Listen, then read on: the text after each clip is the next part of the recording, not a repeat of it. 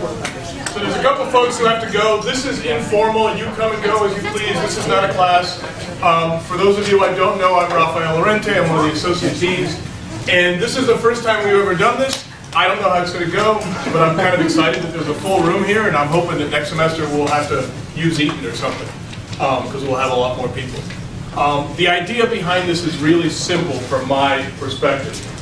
Every one of you has to take a capstone course before you leave. Some of you know exactly what you want to do. Some of you, what I have found over the 4 or 5 semesters that I've been doing this, is that some of you wait till the very last second and then run to the advising office and try and figure out which capstone is still open and which one fits in your schedule. And I want you guys to avoid that. It's not that I'm saying this capstone's better or that one's better. It's that if you know what you want to do and you plan ahead, your experience will be that much better. All right? So that's the idea behind this. And I hope you guys start thinking. You see the faculty members make presentations. You make connections between faces and classes. And you go find them. Go show up in their offices. If they're not there, leave a little note. You know, write on their glass door. No, don't do that. Leave them notes. Make appointments so that you know what, so that they know who you are and you can start talking to them. Not a single faculty member who teaches a capstone course is going to go, don't bother me, freshman, come back in 3 years. That's not going to happen. All right? So, and for your friends who aren't here, tell them. Right? These guys are, every last one of them is going to go, yeah, come on in, let's talk. Okay? So I want you guys to think about what you want to do. The capstones are meant to be project, teamwork courses where you produce some form of journalism for the real world, right? So this is our way of trying to take everything you learned, whether you learned it in the classroom or you learned it at the Diamondback or you learned it on an internship, and have you use it in a class as much as possible in a real world atmosphere.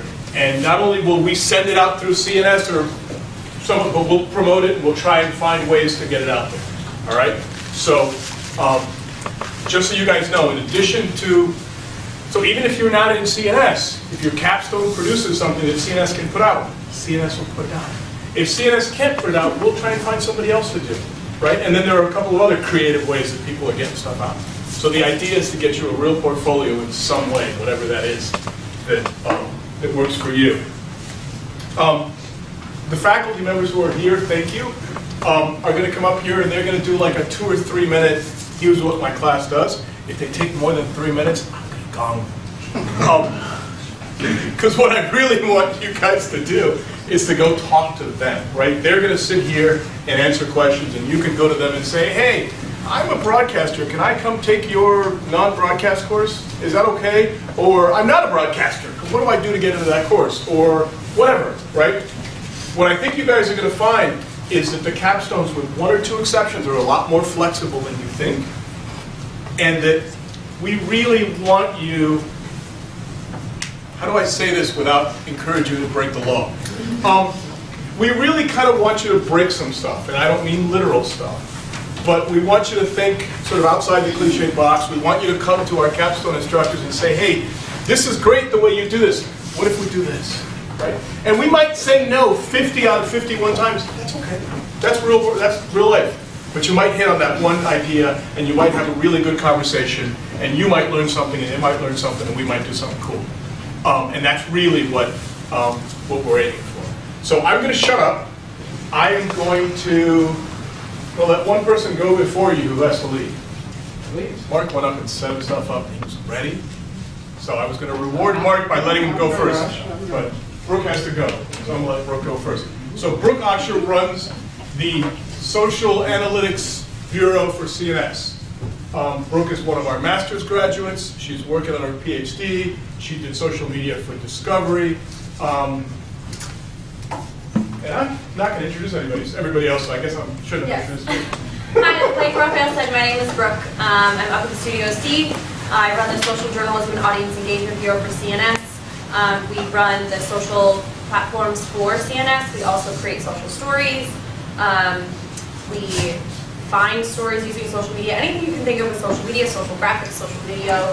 If that sort of stuff interests you, please come talk to me. I have to run out, but two of my students who are in the Bureau this semester are here, Kwani and Mark, and they'll be happy to tell you what we have going on. Also, come see me anytime in Studio C. I'm always here. I'm also a PhD student, like Raphael said, so I'm in the building a lot. So if you see me, just grab me and tell me that you're interested. Even if you're just wondering what sort of jobs exist in the world for people interested in social media, please come talk to me. Cool, thanks guys. And we are accepting applications for CNS for fall 2017. So come see. We got info over here. We'll talk to you about that. Yeah. Cool. Thanks, guys. And I was trying to pull up what they're doing, but I couldn't go fast enough because I just can't type that fast. But I'm trying to find Mark and Kwani. You know what? Why don't I ad lib while you're doing this? How many of you are seniors? Raise your hands. Okay. Juniors. All right. Sophomores. All right. Thinking ahead. Any first years? Ooh, a lot. All right. Good for you. How many of you are looking at broadcast? And how many of you are multi-platforms? Okay. All right. Well, that's helpful and good to know. And that's a TV ad lib. And here's welcome to Table Talk Trends for the Week, where we give you updates on social trending topics of the week to discuss with your fellow humans on a casual Friday night out. As you can see, we've upgraded Green screen. with the seating view. I'm self-aware. Are you? Time to talk weekend icebreakers. You ready, Kwani? Ready, Mark? Start the clock. NFL free agency. Thursday marks the first day that NFL free agents like Torrey Smith and Tony Romo are allowed to sign with different teams. Time to Romeo it up, Romo. Word of advice, blowing kisses works better than blowing out your back. FBI Director James Comey called President Trump's claims of Obama wiretapping incredulous. Many took to Twitter to voice their opinions, and then to Google to find out what that means. all right. So you get the idea, right? That's Brooke's crew. Yes. Thank you, Brooke. Thank you. Investigative comedy is sometimes what that's been called. Because with John Oliver and others, sometimes you get more truth there than you do in some of the straighter formats. Okay, my name is Mark Feldstein. It's about to click on. I'm one of the broadcast professors here, and I teach what's called long-form TV class. For those of you who are broadcasters, that's a very vague term, but it basically means not your daily news story, not your minute and a half, 2-minute story. It's something that's longer. It can range anything generally from 4 to 6 minutes on a nightly newscast that's half an hour, or it can be a magazine length piece, 8 to 12 minutes, multiple series, or documentaries. I did them all. I had 20 years in TV, 10 in local stations, 10 at the networks, so CNN, ABC, and NBC had the documentaries and magazines, mostly long form. So what I want to do is, and what I do in this long-form class, is we have you do 2 long-form pieces that we want to be kick-ass stories that are so good, you put them on your resume reel and you get hired afterwards. And my students have gone on, to do really well. I have a bunch of Vice, who do a lot of long-form stuff around the world. One of my former students is an anchor at CNN. I'm not saying if you take my class that will happen to you, mind you, but I will teach you how to do long form, and it's different. You're dealing with sort of a narrative arc. You build to a climax. There's a resolution. If it's multi-parts, you find a way to keep your viewer interested in watching through the commercial break. I'm going to play you a 2-minute excerpt because I know Raphael's got his eye on the clock. One of the things I did when I was at CNN, one of the long-form pieces, and it'll just give you a sense of, and why is it? kind of Deadly consequences. In Brownsville, Texas, dozens of babies were born with a rare and often fatal birth defect between 1988 and 1992. The victims' families blame corporate polluters. They claim U.S. companies relocated across the border in Mexico, in part to escape environmental controls required in the U.S. For the last 5 months, Impact has been investigating, uncovering new and disturbing information. Correspondent Mark Feldstein discovered a corporate double standard and a pattern of environmental abuse. Please be advised, The following report contains disturbing images. You might not want to be eating during this. In the Rio Grande Valley of Texas, just across the border from Mexico, newborn babies suffered gruesome deaths. Babies literally born without brains. There wasn't even a fourth of the brain there. It would look like somebody took a knife and just whacked the top of their head off. A terrifying epidemic from a rare birth defect called anencephaly. And then so the brains were on the outside. In all, more than 30 babies perished, most within a matter of months, all within just a few miles of Brownsville, Texas. At this hospital in 1991, 3 brainless babies were born in just 36 hours. One of them was Jenna Ramirez's daughter. I cry every time I think of her. Justine Guerrero was one of another 25 babies born with a related and devastating spinal tube birth defect called spina bifida. Without the help of the braces, she cannot walk. From the ankle down, she has no feeling whatsoever. The ghastly plague has never recurred, its cause never identified. But mothers in Brownsville blame the contamination along their border.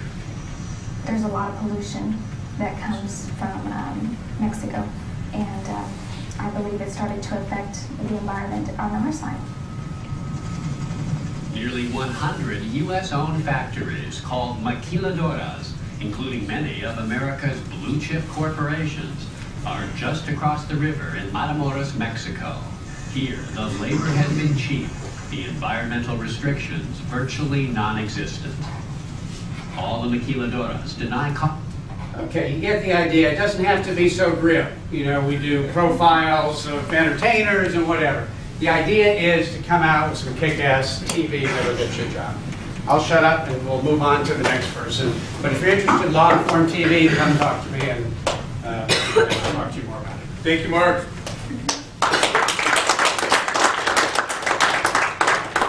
So I don't have an agenda now. Who wants to volunteer? Okay.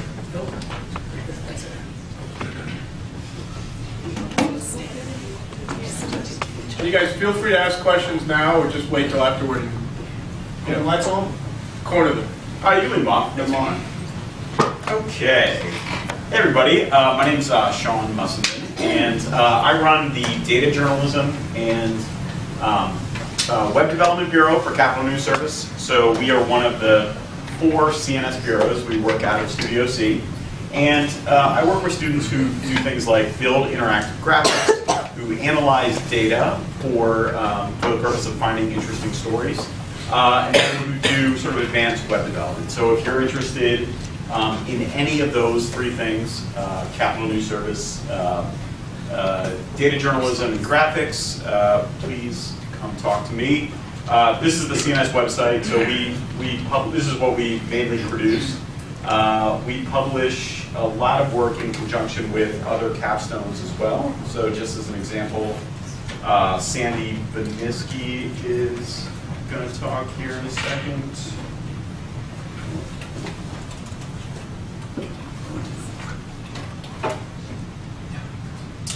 So this is a project some of the Capstone News Service data journalists and graphics reporters did in conjunction with some of Sandy's students in the Baltimore Urban Affairs reporting class, which Sandy will probably talk about this more in a minute, but sort of looking at the central question, why was it that people in Freddie Gray's neighborhood in Baltimore had a life expectancy that was, in some cases, 10 to 15 years younger than people in richer neighborhoods. 20 years, yeah.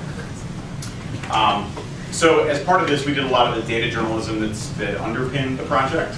And we produced things like this interactive map, which instead of using the life expectancy for each of these neighborhoods, we swapped out countries that were similar. So this was Freddie Gray's neighborhood, if you guys are familiar with that story. Life expectancy the same as North Korea, one of the most repressive dictatorships, whereas places like Roland Park in northern Baltimore, same life expectancy as Japan. So we're training people to do these kinds of stories, which are these sort of skills in very high demand in a lot of news organizations. Anyway, that's us. I'll be over there with the rest of the CNS Bureau directors. Come talk to me. And when he says Studio C, for those of you who don't know, it's down the hall on the left. Hi, well, I'm another part of Capital News Service. I'm Jim Carroll. I'm the Washington Bureau Chief for CNS. As the name implies, we're in Washington, and we work out of the Reagan Building 4 days a week, and we have a rather broad mission, even though it's the DC Bureau. We do go up to the Hill. We've had people actually covering things at the White House, but we've also had this semester already. We've had the Big Ten we've covered. We covered obviously the inauguration. We covered the Women's March the day after that. So we've had a broad experience, very, very busy semester, as you can imagine.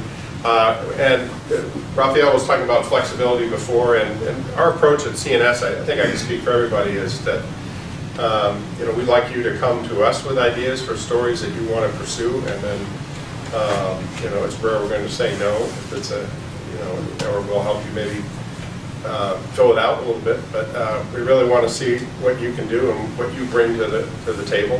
So we encourage that. But anyway, so DC has been, we've had a bureau there for quite a long time, and I encourage you to look through the CNS site. You'll see some photo galleries there. We do have multi-platform. We have photographers. We do have people from the Broadcast Bureau come down and work out of our bureau from time to time. So it's a very cooperative effort. A lot of the bureaus work together on projects depending on what it is. So it's a really fantastic experience. You want a real-world opportunity to mix it up with Mitch McConnell or Donald Trump. I can't promise on Trump, but in any case, come see us. And they're located in the Reagan Building, which is the really giant building about half a block from the White House on Pennsylvania Avenue, next door to Trump Tower or Trump Hotel or whatever. Trump Hotel is a block away. I still haven't set foot in it yet. So. Hi everybody, I'm Karen Merrill, I'm the Bureau Chief in Annapolis for CNS. I don't know if anyone's mentioned this yet, but really what's really exciting that's happened in the last year is that the print stories that we move are being picked up by the Associated Press. So our multi-platform students' print stories are appearing everywhere. Washington Post, Chicago Tribune, LA Times, some international coverage. So that's really great as you move ahead in your career. I also would invite broadcast students to write text stories to accompany their packages. We move those, and those are also picked up. I just wanted to let you know that for the spring semester, obviously we cover the legislature because that's what they're in. We cover the governor all year. We cover the decisions that the legislature makes all year. And in the fall, we tend to have more time for news features, long-form stories, investigative pieces. I'm just going to read you really quickly a couple of story subjects that we've covered in the last year or two. So we've had students go out of the bureau and cover this stuff. Falconry, which is hunting with the falcon. We have an unusual influx of Burmese refugees in Maryland. Someone wrote a profile on the driver of a hearse. Remember that weird guy? Hearse driver. Prison in college. Someone went to prison and attended a college course there. We've covered the Pope, been credentialed to cover the Pope. Stories about unclaimed property. Of course, the governor. A story about a tiny Amish school. A story about what happens to a dead body when you die. Someone went to the morgue, took photos. I think all of these I'm mentioning have been nominated for or have won writing awards. Medical marijuana, that's a perennial subject. And someone did a ride-along and a video and still photos with the Baltimore City Animal Catcher. All of these stories come out of regulation that the state puts out, or legislation. So the nut is, what is the state doing? And then we can do all these cool stories. If you can think of it, I'll send you there. So I really look forward to you guys applying. Think about it. Applying isn't committing. So if you're on the fence, just apply now and then take some time. You can talk to us more, but pay attention to the deadline.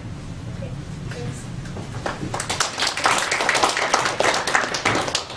So that story that they did out of Annapolis, you saw all I did was do a quick search, and there it is in the Miami Herald website. Right.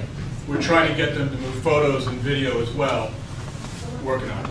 Yeah, working on photos, videos, and graphics. That's coming next. Yes. My presentation is relatively short. I'll start with a few things. Give me an S. Give me a P. Give me an O. Give me an R. Give me a T. Give me an S.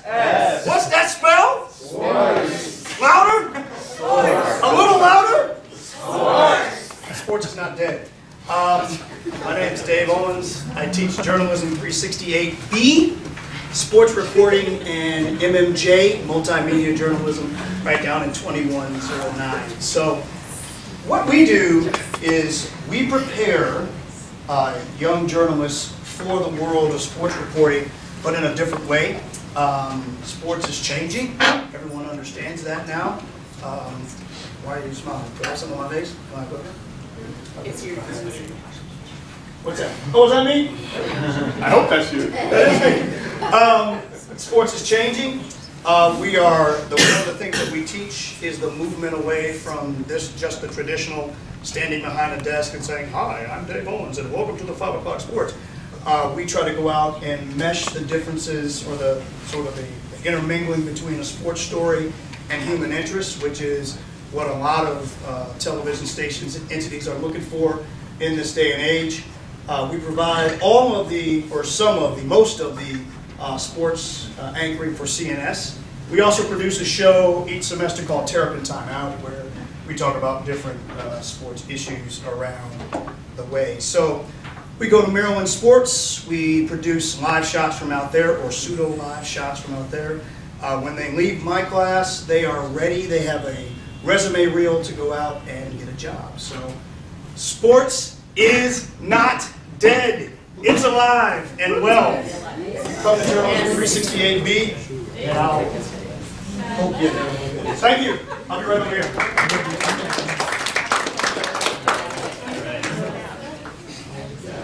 Oh no, I brought toys. I brought toys. Hey guys. Hey guys. What's going on? My name is Josh. I teach, my main class is Journalism 361, which is broadcast, upper level broadcast. I just started recently a class we're calling Broadcast Innovation. Now, you don't absolutely have to be a broadcast student to take it. There are other things that we're doing that, as like multi-platform, if you're interested in motion graphics or stuff like that, and you want to incorporate that into video, that's stuff that we're looking into. Does anybody know what this is? Has anybody seen one of these? What is it? It's a 360 camera, right? So we're doing stuff in 360. We are, do you guys know who Casey Neistat is? Yeah, of course. So we're trying to look at where the future of like that kind of stuff, like YouTube and like the really innovative different stuff that you guys are watching, where that intersects with news. We just did actually, so RJ, I brought RJ up because he just put together this 360 video on oysters, which I actually have some goggles afterwards. I can show you guys how it really looks. But he went out on an oyster barge with the 360 camera. This was featured in the Newseum. The Newseum picked it up as one of their top 10 VR videos of the month. So, RJ, what was that like going to the Newseum and seeing it there? It was great, and I wouldn't have had that chance without taking this class. To go out and shoot with one of these, you really need to find like an awesome story, which is what I did with Josh's help. So for weeks we threw around where we'd shoot, like what would be the best location, because in 360 you can't just sit in a room and like interview someone, because you need to make sure every angle is of interest, which is what we found in this story. So with Josh's help and the rest of the class's help, in a few weeks we came up with the story idea, went out and shot it, and Josh and I and everyone else in the class kind of helped pitch in. I was in a group of 4, and it really turned out to be a great success, and it'll be great for me personally too. Yeah. So we also, we get to play around with all different kinds of toys. This is a documentary camera. It is a DSLR camcorder hybrid. this thing shoots and it looks like a DSLR, and it's got all the bells and whistles of a camcorder too. And we're also we do a weekly vlog. I don't know if you guys have seen our Newspin vlog, which is kind of like a behind the scenes of what's going on in our class and other classes around around campus. So I'll show you a couple minutes, just a minute of one of our vlogs. It's muted. Growth of the oyster bar industry in the region. So you may have seen this during Giving Day. We're trying to take the stuff that Casey Neistat does and actually add some substance to it, instead of just like. 24-hour period where we challenge alumni, faculty, and staff from Maryland to basically donate their money for students and student scholarships at Maryland. So in my class, what I'm trying to have you guys do is kind of like what Raphael said. We want to break the mold, right? Like, you've been pounded, no jump cuts, no jump cuts, no jump cuts. But we're trying to find innovative, different ways to use jump cuts, right? We're trying to figure out, like, where does music fit into journalism videos? Because traditionally, you don't use music. But now, more and more, like if you go on sites like Vox or stuff like that, you see a lot more music, right? So we're trying to figure out how to do that and how to do it ethically and where the music really fits in to what we do. So that's pretty much it. If anybody has any questions, we'll be over there. Come try out the virtual reality, the 360 video. Also last week, a friend we made at the museum after going to see the video came in, brought almost $3,000 worth of equipment in, and we got to walk off the side of a skyscraper on the new HTC really cool. Vive and experience some awesome virtual reality stuff that I'm getting really Yeah. We actually went to the museum. Hopefully, we were hoping to see our video, but they took us on like a backstage tour to show us all the VR stuff that they're doing. So. And when they say their video was at the museum, so the museum does the top 10 360 videos of the month. So their video was in a museum exhibit along with videos from the New York Times, the Associated Press, I think it was BBC, Netflix. Yeah, Netflix. It was 9 professional news organizations and Merrill College. RJ's video got picked up by the Capitol in Annapolis. It got picked up by the Baltimore Sun and the LA Times, too. So, yeah. All right, thank you.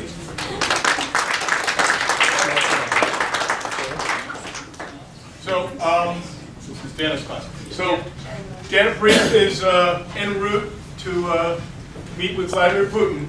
So, some of our students are going to talk about the press freedom class. Well, she didn't run away to Russia. I just embellished a little bit. She's trying to get there. All right, yeah, so we're here to represent Dana Priest's press freedom reporting class. And it's a really good option if you're interested in doing reporting on an international level. Everyone is assigned an imprisoned journalist somewhere in the world. This is Khadija Duman, and she is an imprisoned journalist in Turkey. She's still in prison. She's been there since 2003, so it's been a really long time. This is Sergey Resnick. He was the reporter that I profiled, and my story ended up on CNS. It was a really interesting experience to learn about press freedom in Russia. It got more interesting this year, but it was cool then too. I got to talk to him on like a secret prison cell phone while he was in a Russian prison, and these just aren't really experiences that you have in any other class. So it was really interesting, and of course, like the opportunity to learn under Dana Priest is such an incredible one. And if she's you have the opportunity to have her as a professor, you should do it because she's like the coolest person she's winning Pulitzer prizes, and she's just an inspiration. Hey, that hurts. I'm sorry. Isn't she the coolest person you've met? If you don't know who she is, she's a Pulitzer Prize winning reporter for the Washington Post who wrote about the Walter Reed Medical Center and the CIA secret black site prisons abroad, and just has great advice about life and journalism, so you should take a class with her. And also, I wrote, so my story, I profiled Mustafa Azizi here, but I ended up, he was imprisoned in Evin prison, which was the same prison Jason Rezaian was imprisoned in, and then when Jason was released and the other hostages, they weren't really talking about what happened in Evin prison, but for Dana's class, I had figured out what the conditions were like, because something you learn is that you talk to former prisoners to figure out the conditions. And I ended up pitching the story to McClatchy, and then they published it, and different publications picked it up. So you can get published in CNS, other outlets, good opportunities for that. I use it as a clip. Yeah, so in general, Dana really teaches you how to kind of push yourself and talk to people that you normally would never talk to. I'm currently researching and reporting on imprisoned journalists in Russia. So I'm planning on going to the embassy. I've already talked to the State Department. I'm reaching out to many exiled Russian journalists. And as you can tell, it's a very hot topic right now.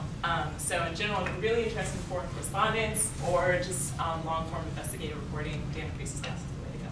Yeah, and I would just say, like, when I'm in the class now and I'm reporting on a journalist in Egypt, and when I first got into the class, I was like really intimidated, and I looked at my classmates and I looked at Dana, and I figured out what I was supposed to do in the class, and I was like, holy crap, I'm never gonna be able to do this. I have trouble contacting the director of Stamp Fest for an article.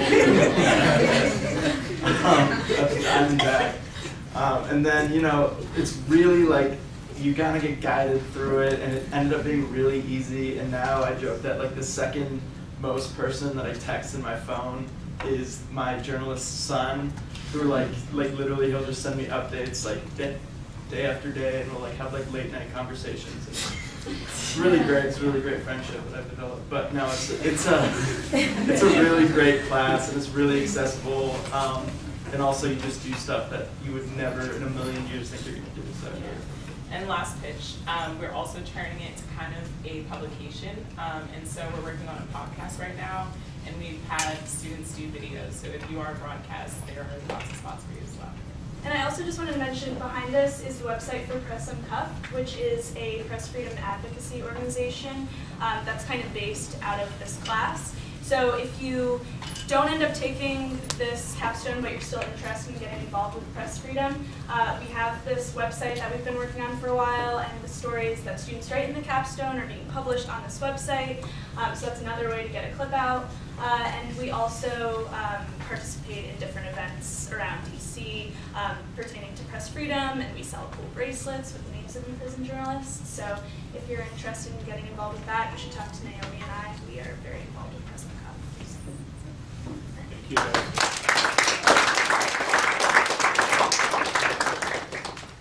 Bonnie? Okay. Can't hijack the whole thing.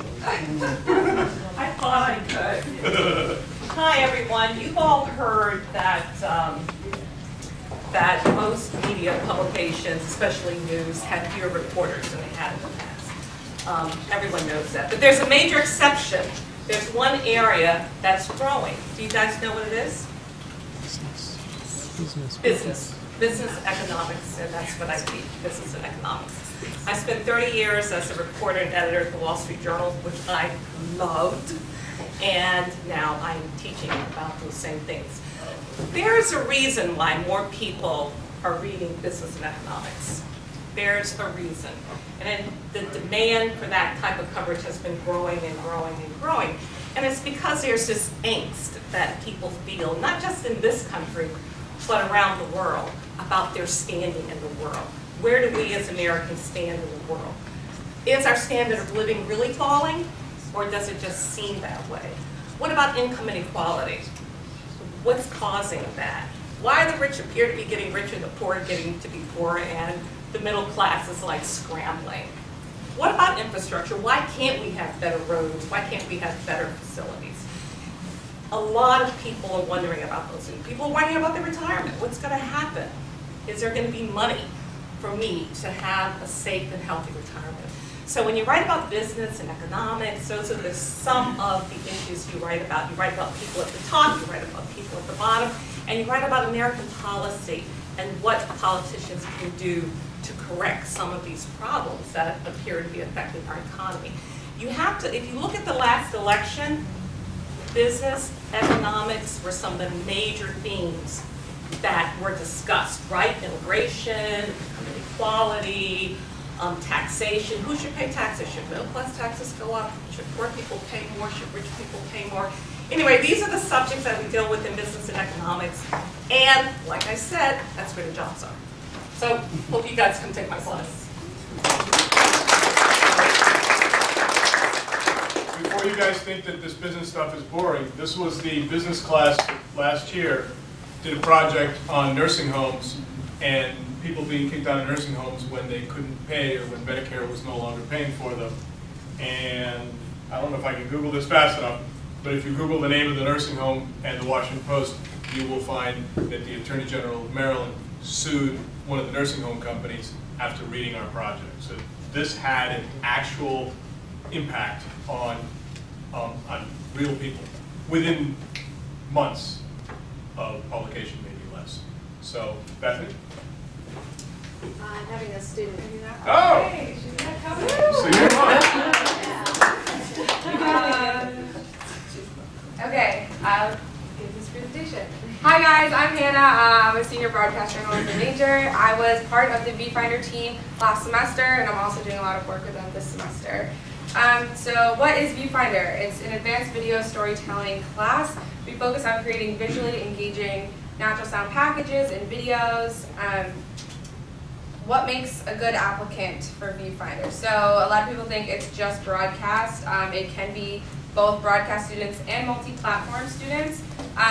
And it's great, a lot of you guys are underclassmen, so you have time to work out your schedule. If you can take the photojournalism class, that would be great because it helps you learn a lot about the DSLR cameras, which is what we use.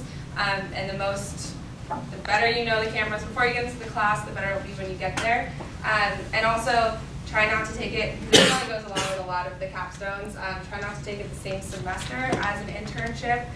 Take an internship every other semester, but this class requires a lot of work, so we kind of consider it an internship. If you don't know, Bethany's back there. She is our fearless leader. Bethany worked at CNN for a lot of years and joined Merrill back in 2012 and created Viewfinder. We are actually in TAWS, we call her Brenda Swain domain, TAWS 022B. We're there all day, Monday and Wednesday, like from 10 a.m. to 6 or 7 p.m. So if you guys want to stop by, feel free, we'd love to say hi. Something interesting about Viewfinder, you get badges instead of grades. So the class, as it's a capstone and it's mostly upperclassmen who take it, we focus a lot on what you can get out of it for the real world. So networking, volunteering, external learning, making business cards, stuff like that. So these are just some of the badges that you can get. The equipment, instead of broadcast style cameras, we use DSLR cameras. The Nikon D7100, we use a wireless mic, tripod, and a shotgun mic. So it's not much equipment, but it's really high quality, and something that's super cool is you get it at the beginning of the semester, you get to keep it until the last day of the semester, so you don't have to worry about going back to the equipment desk, and you get to use it for inside of the class and outside of the class work. Viewfinder also focuses a lot on leadership, so while we are doing journalism and making videos, you can help learn real world experience with leadership, whether it's producing or writing a show, help setting up the final screening, working on social media for Viewfinder. There's a lot of opportunities in that realm. We also focus a lot on teamwork. So it's a pretty small class, 7, 8, 9 people. And what's also really cool is the we call Viewfinder alum. They are really passionate about helping current Viewfinder students. So we always have coaches come back, so all Viewfinder students come back and help the current students at the beginning of each semester to help them with any tips and advice that they have. And we do a lot of teamwork with videos. We also collaborate with PALS and CNS. We're doing a lot of that more this semester. Networking, Bethany has been great getting us in touch with professionals in the business. So most recently we went to the NBPA Northern Short course in Virginia, where we got to meet some of the best in the business, MMJs, photojournalists, everything like that. And they sat down with us, took the time out of their day and critiqued our work, which was amazing. And they are encouraging us to keep in contact with them after the event. So networking has been great. We always take a field trip every semester. It's fun. It's a great way to bond. We've been to NPR, NBC, always someplace to NBC. And something important to think about for Viewfinder is it's not a one-size-fits-all class. You can come into it, and it's really what you want to get out of it is what you will get out of it. So if you really just want to focus on your video skills, that's fine. That's what you can do. If you really want to be a producer, that's fine. You can focus on producing all of our shows for the semester. Or if you want to be on camera, you can anchor our shows. And every semester is different. Like last semester, we only did 2 shows for the whole semester because we did a lot of extensive reporting, where in the past we've done 4 shows in a semester. And this semester I focused on doing like silent stories. So we're always kind of innovating. Every semester is a little bit different. So you really get into it what you really get out of it, what you put into it. We like to use fun stuff, not as cool as Josh's class, but we've used the 360 video, GoPros, and most recently Snapchat spectacles. Really cool. And last but not least, you make some cool friends, and wherever Bethany is, there is food. So if you have any questions, we've got a lot of viewfinder people. We'd love to talk with you guys.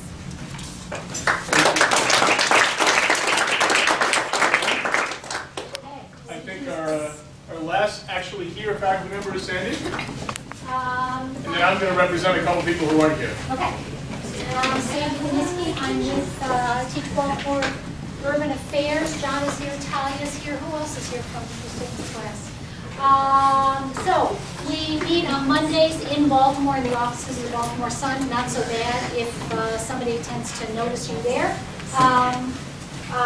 We spend a semester working on a multi-platform project on one topic. So these guys are still editing because we're working in conjunction with Kaiser Health News in Washington. They're the ones who slowed us down. We're ready to go.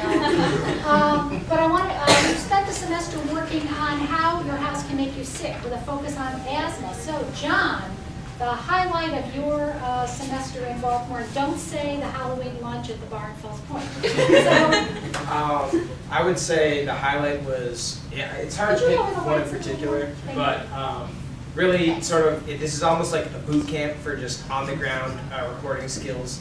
Knocking on doors, getting comfortable talking to people. Having doors slammed in your face. Having doors slammed in your face, having people be rude to you, but just being relentless. And that's something that I think that I definitely pulled from this class, is sort of the persistence that it takes to be sort of an on-the-ground news reporter. Talia? Yeah, just being able to get to know people. Because our class is in Baltimore every week, we're not stuck here in College Park just making phone calls. They really do emphasize, true leather reporting. Professor Wieniski would send us all into a neighborhood, and we'd just go knock on doors. You'd see everyone on the other side of you, just asking people like, "Hey, do you have asthma?" And sometimes they'd let you in, and that was cool. And so just getting to know the people that your journalism is affecting instead of just kind of looking at it from far away. So we did indeed speak to public health experts at Johns Hopkins. We talked some semesters to elected officials. We talked to community leaders, but we also talked to people who've never talked to a reporter before.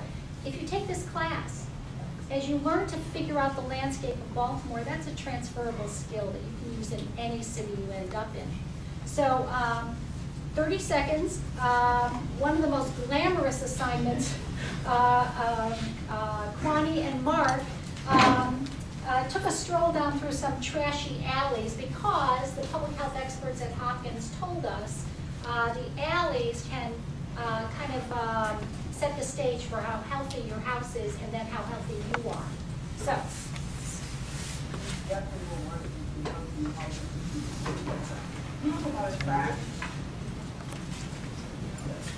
Hold on. In your backyard, in your alley, you're going to get rats, you're going to get mice, you're going to get roaches, roaches are outside. Trash is definitely connected. And trash is not always a individual behavioral thing, it's a neighborhood thing. And that goes way deeper than just, behavioral issues and stuff like that. That goes into like some of the social determinants of health and being able to, have pride in your neighborhood. So that was one of our more fun afternoons, seriously, right? Walking through alleys and trying to figure out where the trash came from. Didn't come from this neighborhood. It's a poor neighborhood, and what the residents found out was people from other neighborhoods felt free to drive into this neighborhood and dump trash. A lot of tenants, not a lot of homeowners. People felt rather powerless. And if you have trash, you're going to have mice, you're going to have asthma. Anything else you guys want to talk about this semester? I think what I got out of this the most was you got to speak with some professionals who are in the housing departments